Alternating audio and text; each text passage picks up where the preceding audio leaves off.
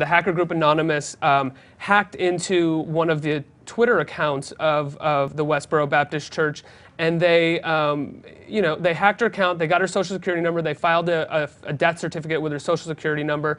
They posted a number of fake tweets. My question to you is, do you believe that the Westboro Baptist Church has a right to free speech with the speech that they have, or do they deserve groups like Anonymous wreaking havoc on them in the way that they try to do? Yeah, I mean, as funny as it sounds, I got to say they're pretty creative, what Anonymous is doing, but I don't approve of it. I don't agree with it. I think that as soon as we start silencing these voices that we disagree with, we are effectively saying that we're prepared to silence our own voice if we have an opinion that becomes unpopular with the general public. So do you think? I don't agree with it. I don't. What I will.